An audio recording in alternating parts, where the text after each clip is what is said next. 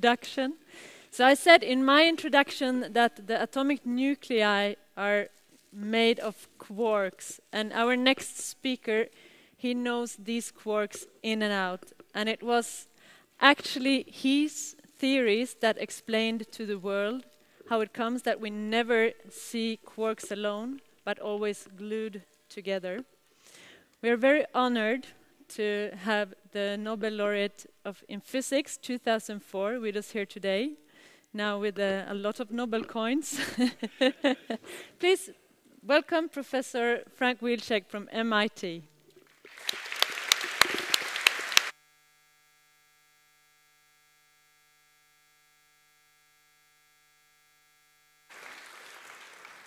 So first I want to thank a few people who made this event possible. It was my wife, Betsy, who catalyzed the whole idea that there should be a party associated with this bet in Uppsala. So, Betsy. And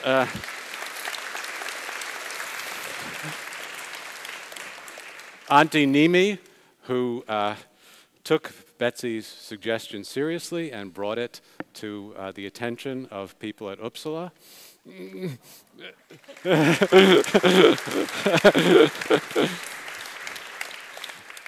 Tord Ekelöf, who with tremendous energy made it happen and organized. And Fabiola, who did something or other, I don't.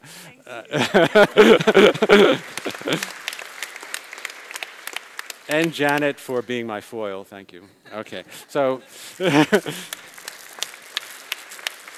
that. Well, maybe I'll hold on to this.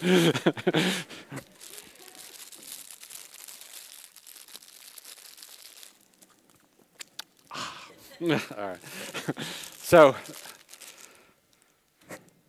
I'm going to discuss the theoretical context and impact of the Higgs particle discovery. It's a triumph for theoretical physics and experimental physics, first of all, a clue as to the structure of the world, and a window into new wonders that will hopefully await discovery in the future. So first, let me say why it's such a triumph for physics.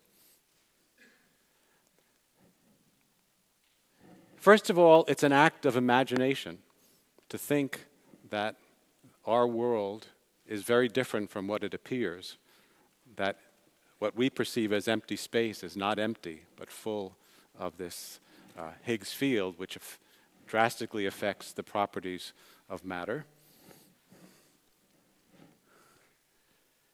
And it's also, I think, a very important moral triumph. The Standard Model, as we've heard, works extremely well. And people might have been satisfied to say, well, it works very well. Maybe we should leave it alone. We've done pretty well. But that's not the attitude of scientists. Scientists work very, very hard to try to get the most out of their ideas and to also see that they might be wrong. And the community of Europe and the United States, many dedicated people, spent years and years, as you heard from Fabiola, in this quest to see whether the ideas that we had been using happily in the Standard Model really correspond to reality or not. It also cost a lot of money, so thank you taxpayers all over you. And it's also a tremendous technical triumph. It was a very difficult thing, as Fabiola mentioned. It's only 1 in a billion or even less of the events that actually contain something that's not predicted by the Standard Model without the Higgs particle. So you have to understand the Standard Model very, very well. Also, the Standard Model had better be damn good to allow you to understand things so well that you can see tiny deviations in rare events. If you're looking for needles in a haystack, you have to understand hay very, very well. So I'll briefly offer some perspective on what's been achieved so far and then discuss important questions that arise. But first, I want to make a reality check. Mass has more than one origin. And so, although the Higgs particle is often said to be the origin of mass, and relatedly to be the God particle, that's a very misleading statement. It makes some people mad. And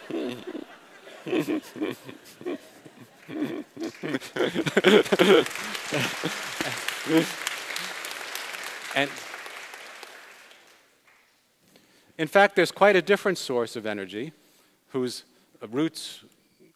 intellectual roots go back to Lorentz and Einstein that is the source of most of the mass of you and me and ordinary matter. That has nothing whatsoever to do with the Higgs particle. 120 years ago, Lorentz, a great Dutch physicist, proposed his electromagnetic theory of the origin of the electron, which at that time hadn't been discovered as a particle, but he had the theoretical idea that there should be such a particle.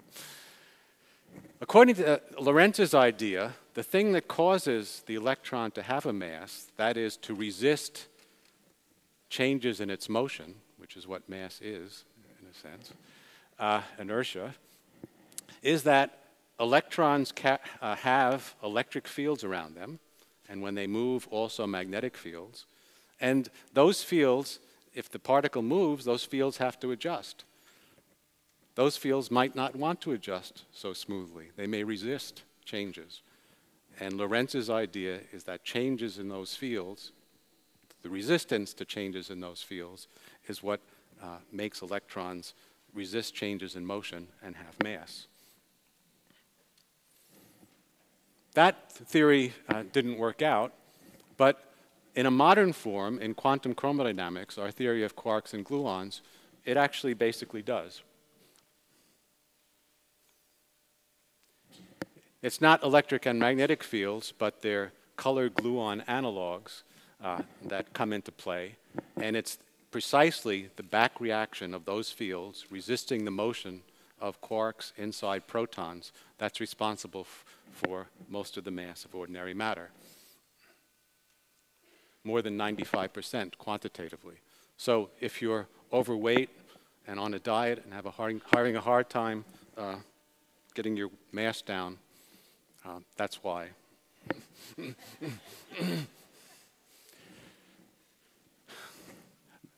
Very impressive and detailed calculations stand behind those words. I'll just show you.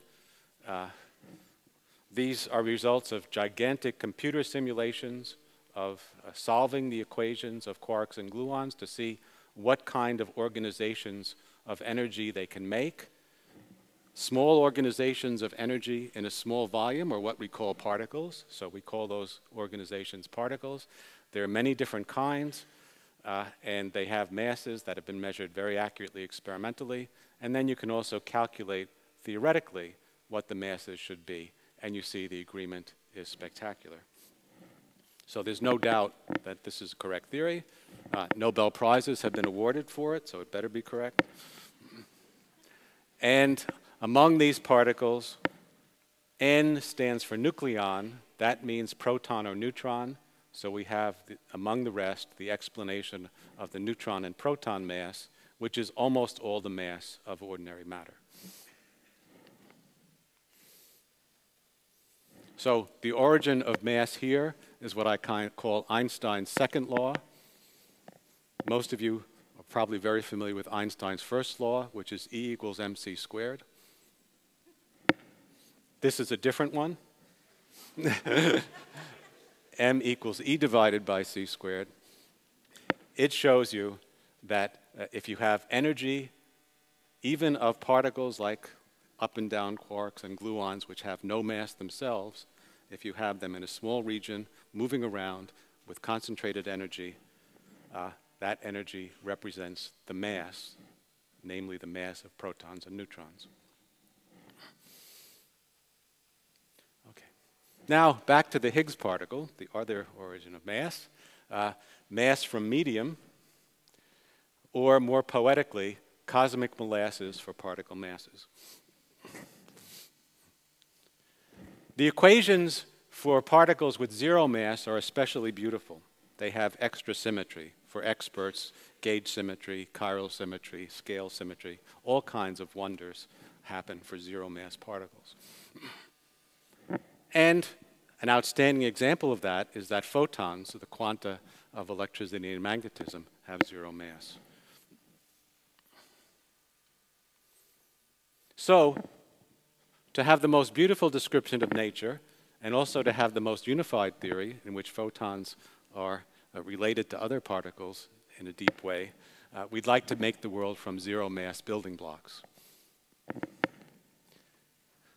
Unfortunately, several kinds of elementary particles refuse to cooperate. They stubbornly don't have zero mass. And they don't move at the speed of light, which zero mass particles are supposed to do. So, who can interpret this symbol? I found this on the web. Excuse me? That's right. Here, give this man a coin.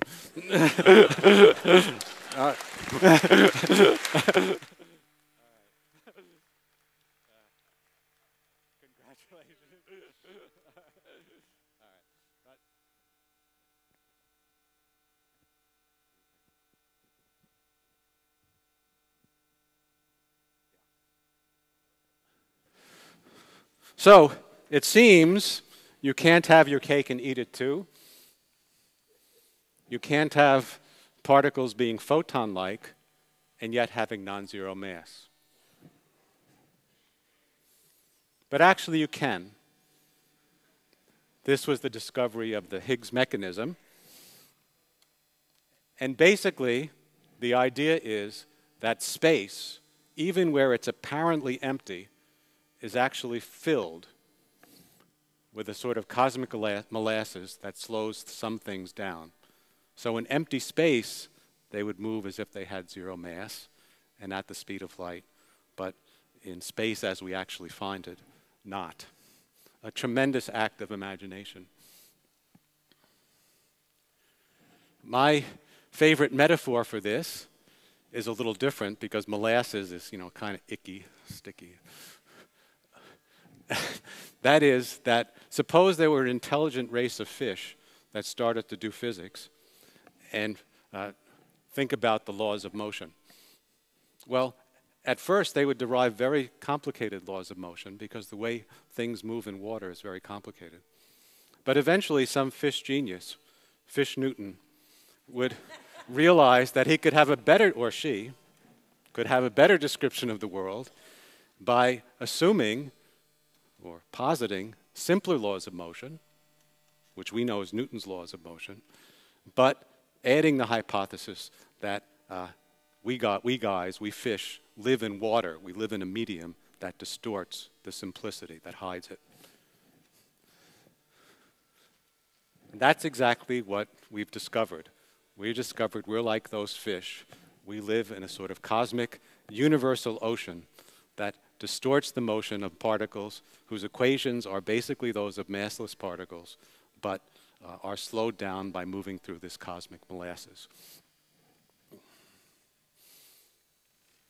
No known field could provide the cosmic molasses, so physicists postulated a new one, the Higgs field.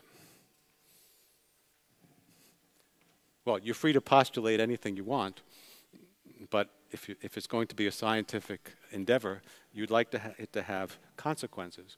And it turns out that this hypothesis has observable consequences because of the following. Any field in quantum mechanics can be broken down into small, minimal units. If you break little pieces of it off, you find the smallest minimal units, the so-called quanta. So photons are the quanta of light, gravitons are the quanta of gravity, gluons are the quanta of nuclear force fields, and Higgs particles are the quanta of this Higgs field, which is supposed to be slowing some kinds of particles down and giving the effect we call mass for those particles. This is also known as the cosmic molasses or the universal ocean. And the Higgs particles are the quanta of those cosmic molasses or universal ocean. Since many properties of the Higgs particles could be predicted in advance of their observation, because we saw the effect of the field, we could infer what the effect of very small bits of it would be, or the properties of very small bits. We would be able to recognize them when we saw them. And as Fabiola discussed, now we have.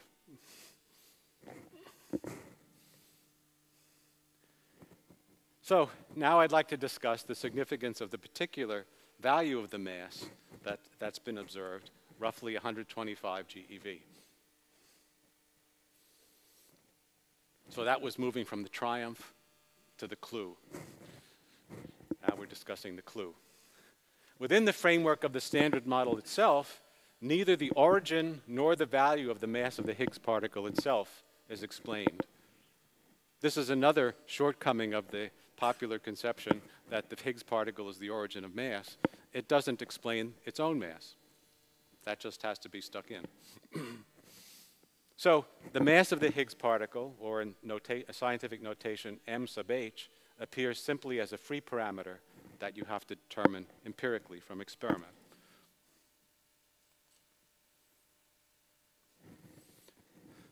So it could have been anything within the framework of the Standard Model. Nevertheless, some of us were not surprised by the value being 125 GeV. At least one of us even bet on it, at heavy odds no less, when the mass could have been anything from 115 GeV up to 800 GeV or more.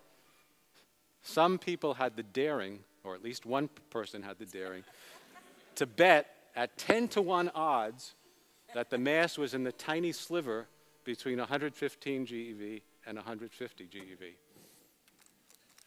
This raises the question, how did he get so clever?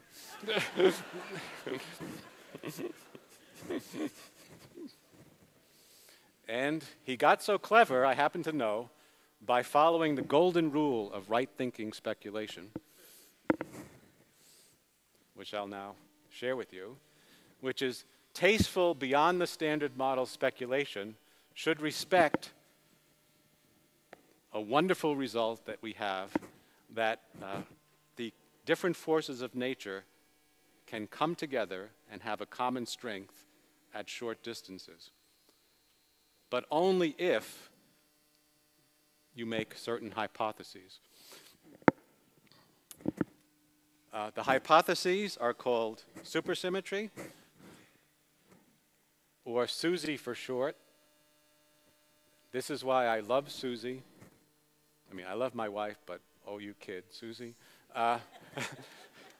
If you incorporate the effects of supersymmetry on the known forces and extrapolate to short distances how they will look, you find that at sufficiently short distances, the different forces, which look quite different in power at the energies or distances we've observed, will in fact come together accurately and unify. So we could aspire to a unified theory of all the forces. And as a special bonus,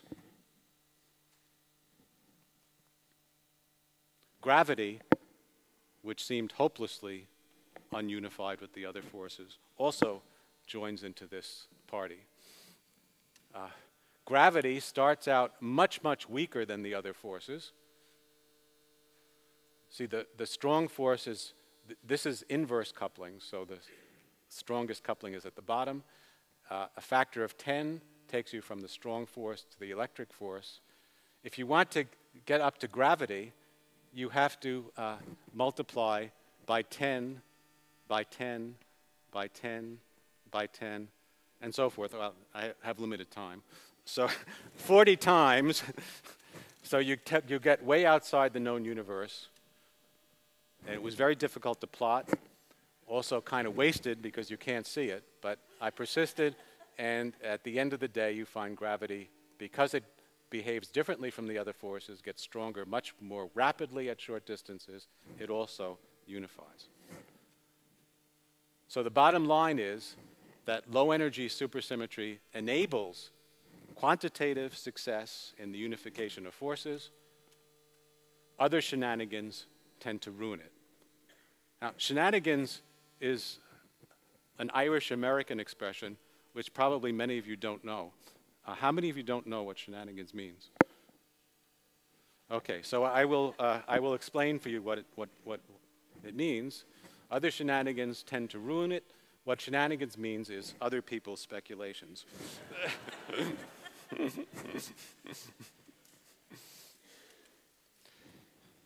So that's the right thinking, the rule of right thinking. Now we'll turn to the rewards of right thinking.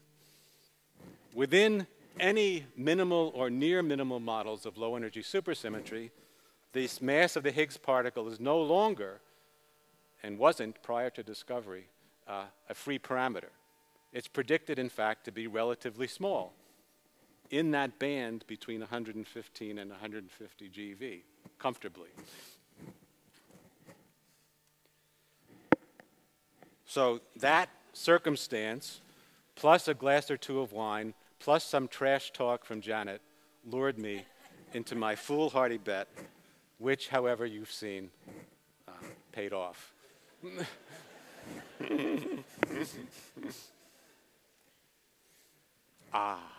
Yes.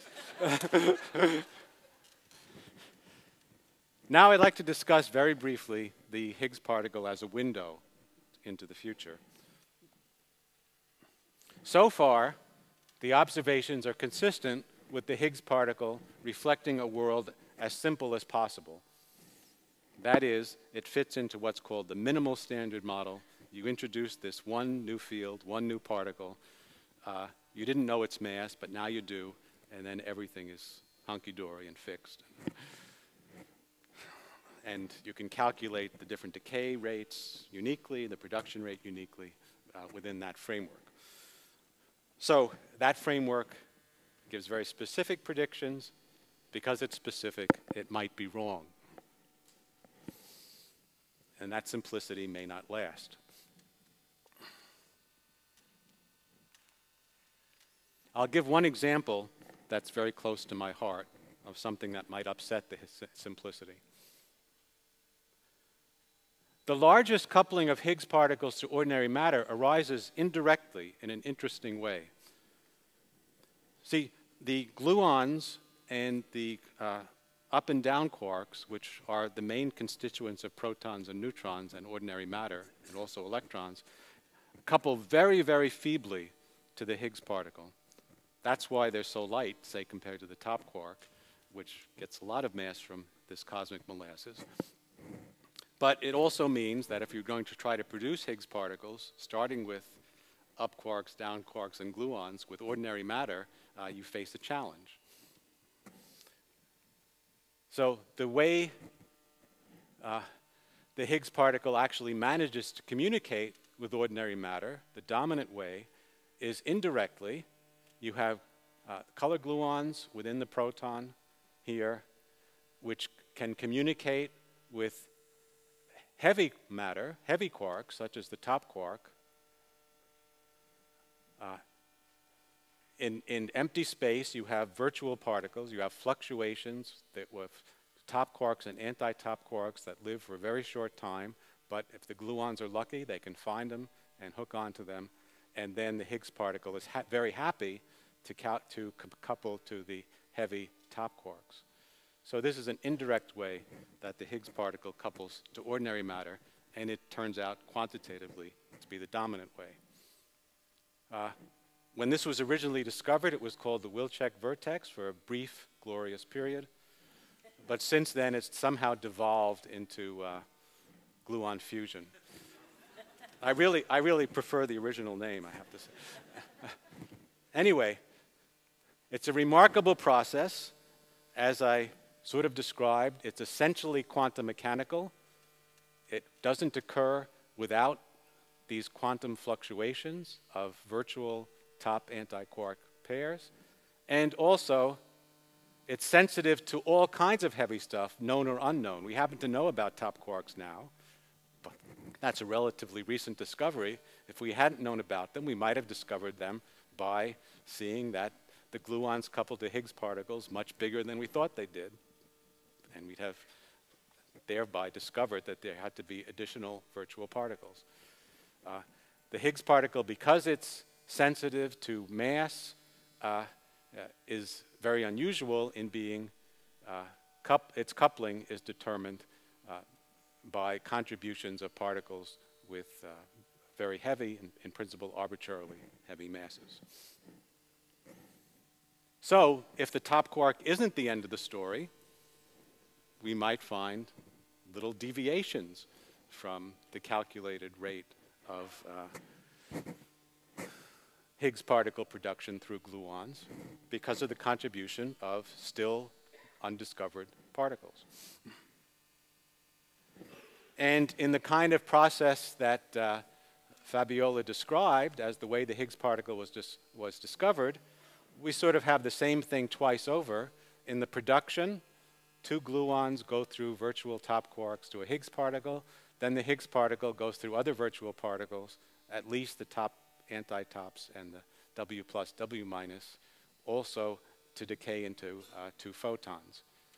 And if there are additional quarks that are heavy, they'll contribute to this. If there are additional charged particles in general that are heavy, they'll contribute to this, and we'll see deviations from the minimal model. So the overall rate of production or the two-photon decay rate might reveal the existence of otherwise unknown, yet to be discovered, heavy particles. For these reasons, and others, it's important and very promising to measure as many properties of the H, now that we have it, as accurately as possible.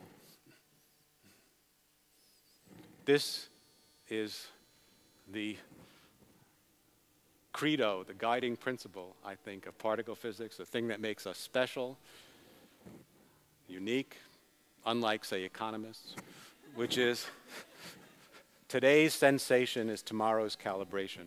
We build on what we know.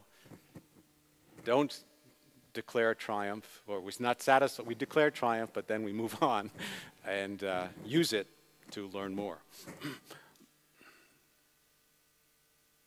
There are concrete, exciting prospects here.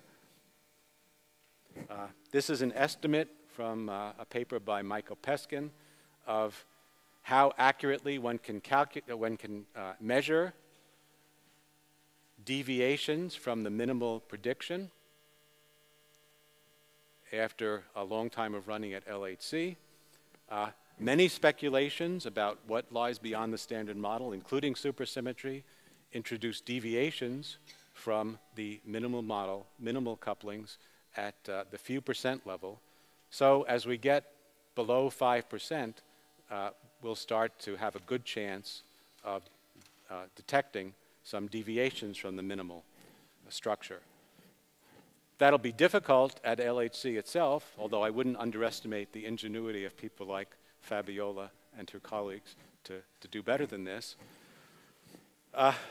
Or we might get lucky and find bigger deviations than expected by me, I should say. But in any case, now we have motivation and plans to think about the next era of accelerators where it's estimated we can do much better and get well within the few percent accuracy in measuring the Higgs particle properties that really have a very good chance of showing up additional new physics.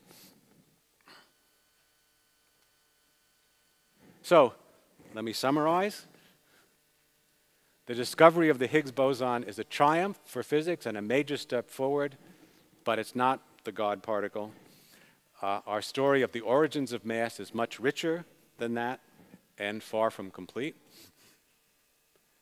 The mass of the Higgs particle being equal to 125 GeV is encouraging for supersymmetry, but discouraging for rival speculations.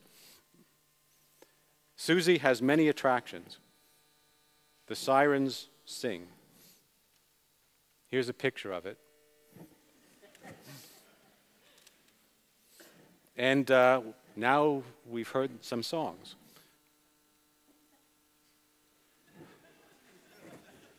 Forces unify. The mass of the Higgs particle is about 125 GeV. And there I am, chained to the mast.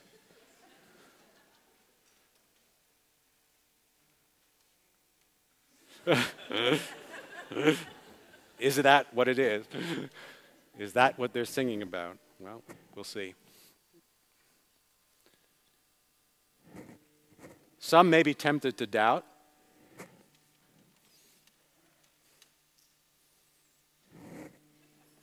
This was anticipated by Caravaggio,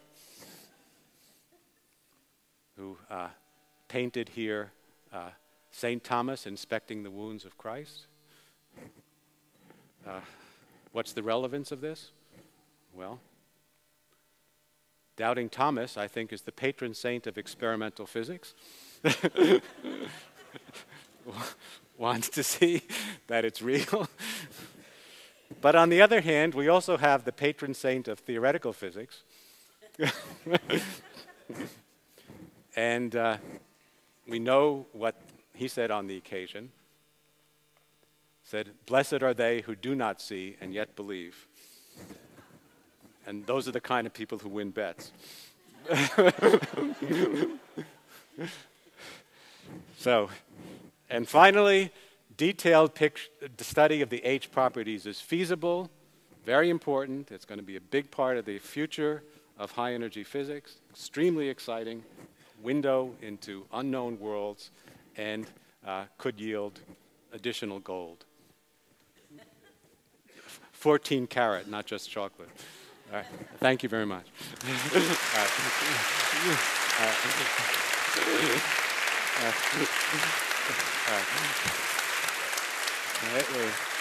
We have enough. Oh, questions. All right.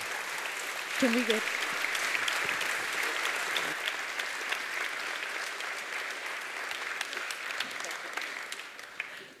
Thank you. Questions. Yes, we have some time for questions. Maybe Fabiola and Janet, you would like to come up too? Oh, and we can see, we have a microphone, so if you wave, if there are any questions in the audience, we have time for 2, I think.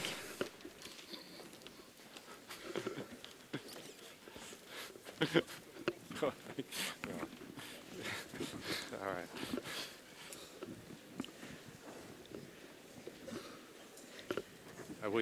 I could start with a question. Yeah. I have understood that that the microphones. I've understood that the LHC will close down now for maintenance for 2 years. Is this like a expected cliffhanger? So I was saying, if they don't ask questions, we will ask questions to them. So yeah, it's true. So the LHC is operating now until the end of 2012, and then it will shut down for a couple of years in 2013 and 14 in order to consolidate the machine, make some repair, and make it able to run at 14 TeV, which is almost a factor of 2 larger than now. And this, of course, will be extremely useful not only to pursue these precise studies of the Higgs properties that Frank was mentioning before, but also to explore with more power energy beyond the standard model, so producing heavier particles. And if supersymmetry is there, it will also is expected to show up not only as deviation in the Higgs properties, but also as real particles of a new spectrum, of a new theory. But from the runs you have already, how much can you tell about the? I mean, now you will analyze data. Do you need to do more runs before you close down, or? So we are taking with the data that we have recorded so far, and we recorded until the end of the year. Of course, we are studying these properties. We have already some measurement of the couplings. For instance, we have been measuring these loops that I learned today, the Wilczek loop, for instance, to see if there is any deviation to it. For the time being, we found nothing, no discrepancy, but with big errors. But we have also been looking for physics beyond the standard model, supersymmetric particles. Okay. We didn't find anything. Doesn't mean that supersymmetry does not exist or other scenarios. It just means that we will need to look more, do more studies, look in all corners of the parameter space, and perhaps also have more energy. Okay, we are really looking forward to following that. Do we have any questions from the audience? We have one question in the very back. I need your microphone. Thanks, Dan.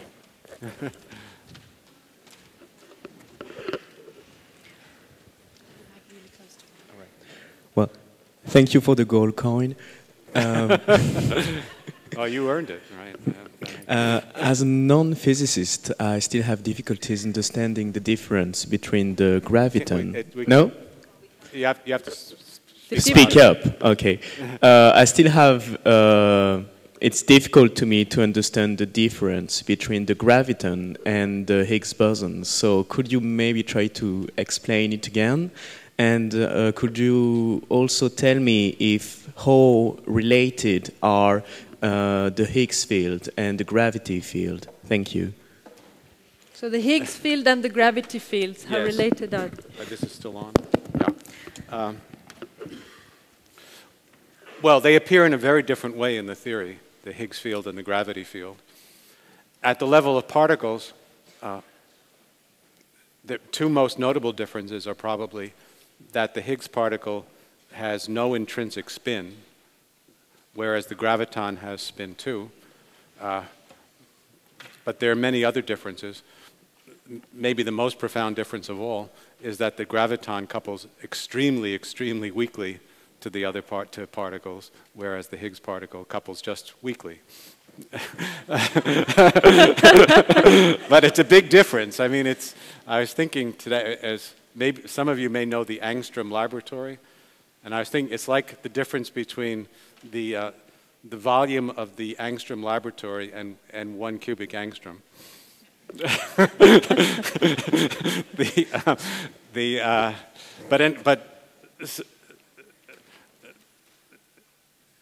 So they both, of course, can affect the motions of particles, but they affect them in different ways. The Higgs particle, well, is present as a field everywhere, many, many Higgs particles permeating space and giving mass to the heavier particles.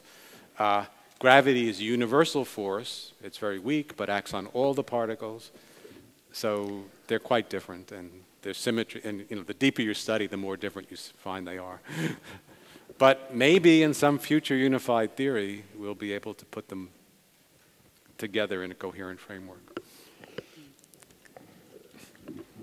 Do we have more questions? You have to wave your hands if we have. There we have one. What's the, in Higgs boson, what boson tells us? Like, it's a field or it's a particle? What boson stands for? It's both. So just like the photon is a representation of the electromagnetic field, it's the smallest unit, the quantum.